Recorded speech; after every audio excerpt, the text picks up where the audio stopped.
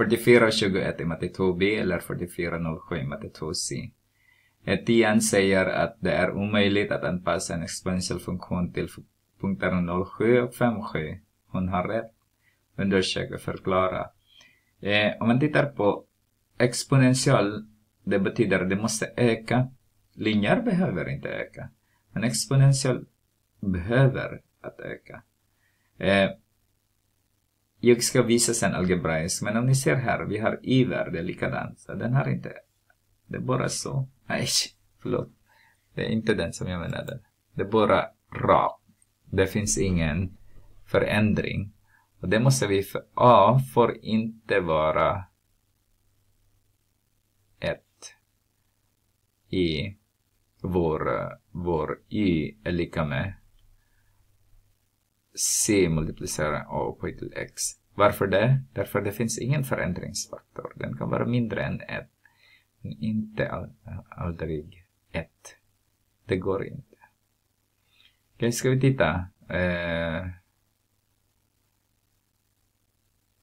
Y. Om vi tittar nu då. 7 är lika med c multiplicerar med a upphöjt till 0. Och då c är 7. Det funkar det. Men den andra, om vi använder vi den andra, så har vi 7 igen. Är lika med 7 multiplicerar med a upphöjt till 5. Så om dividerar vi med 7 med 7. Så den är 1, den där är 1. Så har vi a upphöjt till 5.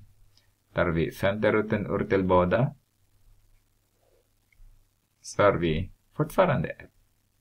Som vi har sagt innan. Det går inte att bli 1. Därför att ni kan inte ha den här. 7 multiplicerar med 1 upphöjt till x. Så den kommer aldrig att ändra. Och exponentiell funktion ser ut så här hela tiden. Ser ut så. Aldrig rak linje. Rätt linje kan ni använda den. Linjär funktion, men inte exponentiell funktion.